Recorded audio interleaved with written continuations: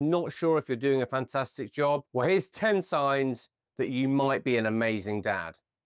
Like me or someone that struggles with their mental health. Yes, I know it's a pain in the ass, but you are not alone, as you'll see from this podcast. Hi there, my name's James, and thank you so much for checking out my podcast, Dad Mind Matters, helping men to safely navigate family life without losing their minds. I set up this podcast because I really want to try and support parents, specifically dads, and I suppose even more specifically, dads who, like me, might struggle with their mental health. If that sounds like something you'd like to support, please do me a massive favour by hitting subscribe. So only making 41 seconds, not sure how much value you've delivered so far. And super cheeky as this is, because we're not even a minute in, 41 seconds. and I'm already asking you for stuff. But if you really want to be a super epic, lovely, supportive type person, and wouldn't mind watching this all the way to the end, it might help to float me from the depths of the YouTube ocean so that I can hopefully support dads who are struggling with their mental health. So sign number one that you might be an amazing dad, you make time for your kids. None of us have any time. The cost of living crisis has not helped that. Both me and my wife work full time, and at the end of the day, quite often, all you want to do is just melt onto the sofa, eat some food, get the kids to bed, and get to bed yourself. But if you're that dad who's dragging himself up to read that story, to play a game of FIFA, to kick a football around, well, there's a very strong chance you're absolutely smashing it, especially if you really don't feel like it because you're tired. And quality time is not just about helping them with their homework. It's usually doing stuff you don't really want to do. Do I really want to get laughed at losing 20 now when I'm playing FIFA with my son? No. Although I have to say, hearing his squeals of delight at me running into the crowd or accidentally kicking the ball into my own goal is well worth it. Sign number two, you listen to them. I was lucky enough to have an amazing guest on my podcast a few months back who's a clinical social worker. And we were talking about relationships with your children and what you can do when your children are young to increase the chances that you'll have good relationships with them when they're teenagers and then adults. And he said, if you want your teenage and adult children to trust you and talk to you about the big stuff in their lives, then you have to have the patience to listen to them when they tell you the little stuff. One of the most challenging things as a parent is trying to field all the seemingly impossible to answer questions that your children have. I have to really bite my tongue not to get completely frustrated or just say, I don't know. Unfortunately for my 6-year-old son, we still haven't got to the bottom of whether or not 10 seagulls would be strong enough to lift a horse, or whether or not the wind is a man or a woman, or whether or not it's actually possible to live on quavers. But we're getting there. And I do my best to breathe in and just answer the questions. Because apparently the worst noise there is that when the worm turns and suddenly you're desperate to know how your kid's day was and they're not really interested in talking to you. Sign number three, you're patient and you're understanding. I think patience is probably the one quality that will get you more success as a parent than any other. Waiting for people to have their shoes on, waiting for people to get their book bags, doing your best not to cry when your son pours Cocoa Pop juice down his white t-shirt for the 4th time in as many minutes. Patience truly is a virtue. And if you take the time to be patient with your children, especially when they're being utterly obnoxious and unreasonable, which is a common occurrence at the end of a long school day, then you're a really good dad. And it's not just relationships with your children, it's relationships with any member of your family. If you can be patient and understanding, if you can be the bigger person, if you can have the strength of character to take a deep breath and count to 10, not lose your rag, not get cross, not be condescending, all of these things are not easy, then you are an awesome dad. Fact. Sign number 4, you set a good example. Your children will not clean their teeth if you don't clean your teeth. Your children will not accept not having devices at the kitchen table if you have your device at the kitchen table. If you don't treat people with respect, they won't treat people with respect. Children are like sponges. They are absorbing and observing and watching your every move. And quite often, if my children get frustrated and turn the air blue with a profanity that I've certainly said myself, I've really only got myself to blame. It's really difficult, especially at the moment when we're living in a cost of living crisis, to be calm, patient, and set the standard. But we have to. That's our job as dads. We are probably one of, if not the main breadwinner in the family. We are definitely one of the two people setting the example for good behavior, good manners, and just generally doing your best in life. It's not easy, but it's worthwhile, and doing it is only going to make your life better. This is a given. But there are times when you're tired or you're trying to work and your children are crawling all over you.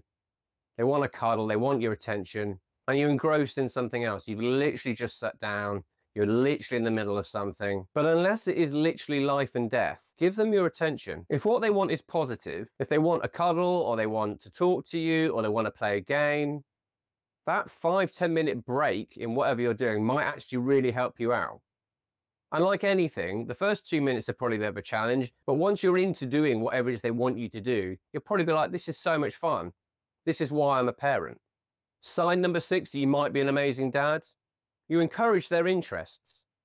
My son is obsessed with football, and when he asks me about 50 times a day whether or not I think he can be a professional footballer, I have to work really hard to bite my tongue and not let my cynical 47-year-old rational mind jump in and go, well, actually, you probably should have been sent to an academy age 6.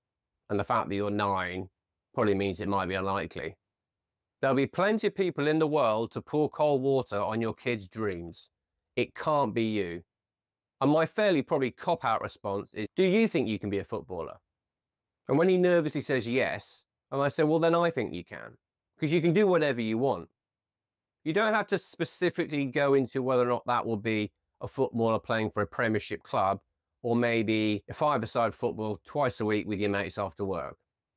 There's a really famous line that George Clooney says in the film Up in the Air, that film about people that go around America having to sack people. And he asks someone he's about to sack, why do children love sportsmen? The guy doesn't know, and George Clooney says, because they didn't give up on their dreams. And that's quite true. Why do we love sportsmen? Why as adults do we still respect and revere sportsmen and women? Because they had a dream, and irrespective of how difficult it was, they didn't give up on it. Sign number 7, you're teaching them life skills. Yes, there are things they'll learn at school, but there's an awful lot that you can teach your children. Practical skills like how to change a bike tire, how to be polite and act appropriately in public, how to introduce yourself. We have an obligation to do what we can to make sure that our children are set up for life so that when they're adults, they know how to introduce themselves. They know how to carry themselves in public. They know how to be polite. They know what appropriate table manners are. I'm pretty sure that it will haunt me if when they're adults, I see really bad behavior of things that actually I could quite easily have taught my kids when I have the opportunity. And sign number 8, that you might be an awesome dad, you admit when you're wrong. This is a biggie, and this is more about the ongoing battle with your ego than anything else.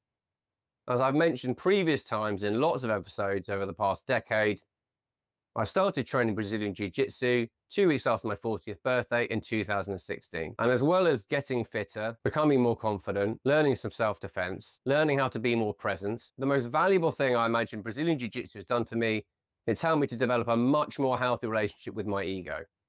Whether you make a mistake and get something wrong, or whether you fail at something, having the courage to admit it, apologize if needs be, and get on with it shows character.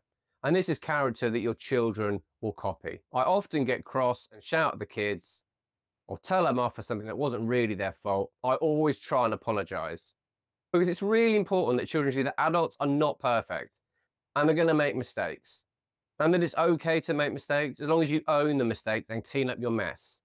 I think there's a danger when you get into your 30s, 40s, and 50s to think, well, I know it all now. There's nothing else to learn. And I think it's really good for your ego if you learn a skill or hobby that's really difficult. Learn an instrument, learn a martial art, learn to do something that's really challenging where you're going to fail and you're going to get lots of stuff wrong. If you can train yourself to think, well, it's not that I got it wrong, I just found a way that I don't want to do it again. It takes the fear away from failure. And if there's no fear of failure and you try more stuff, and your kids see you try more stuff, and your kids see, that's totally one of those guys that always just gives it a go. Does his best, sometimes makes a hash of it, but he gives it a go. That's a really good skill to model for them. And the 9th sign, you might be an awesome dad. You create a safe environment. If you want your children to thrive, you need to create a safe environment for them to live. The home has to be a safe, comforting, loving place where they feel utterly loved and supported. If your kids are quiet and you're a bit worried about them, even if they get a bit cross because you're asking them several times, have the courage to keep asking and probing if you're worried. School is still, probably more so, as hostile and potentially dangerous and scary place for a young person to be. But I think if you can make your home a safe, loving, accepting environment, irrespective of what happens to them outside of that environment, they'll learn resilience and they'll thrive. I remember growing up having lots and lots of major heart-to-hearts with my parents around the kitchen table, and those conversations got me through all sorts of things. Relationship breakups, losses of jobs, all manner of stress was discussed and handled at the kitchen table. And I was lucky enough to grow up in an environment where I felt actually it was safe to be honest here. It was safe to express my feelings. It was safe to get upset. I wasn't going to be judged. I wasn't going to be marked down. My parents are people I could talk to about anything, irrespective of what situation I've got myself in. You need to earn their trust for that to happen. And the 10th and final sign that you might well be an awesome dad, you have fun with them. Don't take life too seriously. There's enough seriousness in life that's going to happen to them naturally. My children are certainly at that age now where dad being a bit of a wally is super cringy. But I secretly think they like it. When I dance around the kitchen like a wally, or hide behind the kitchen door and jump out to scare their mum, I know there's a part of them that finds it quite amusing. And serious stuff's going to happen to them in life. There needs to be some fun. Life needs to be an enjoyable experience. If you're super serious, they're going to be so scared to take any risks. They're going to go through life thinking, I can't have any fun, I can't be silly, I can't mess around. There's a time to be serious and hardworking, and there's a time not to be. And like all these other examples, you have to model that for them. My children still talk about the time, Halloween about 10 years ago, when I dressed up as a crow.